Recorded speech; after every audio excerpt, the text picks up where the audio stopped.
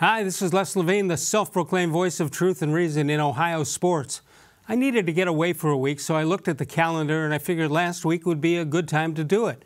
It was before NCAA Selection Sunday. The draft was still a couple of weeks away, still time before opening day. So what happens last week? Oh, nothing much. The Browns signed defensive lineman Sheldon Richardson, and then the blockbuster. They traded a number 17 pick in the first round of the draft and a third rounder along with Jabril Peppers.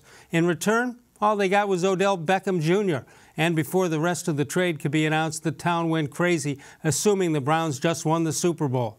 Fans, relax. The team is coming off a 7-8-1 season and 1-31 before that, just 2 years before.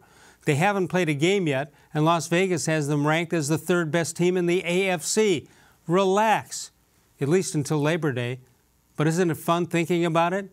Dan Labbe is here tonight. More sports and Les Levine is on the air.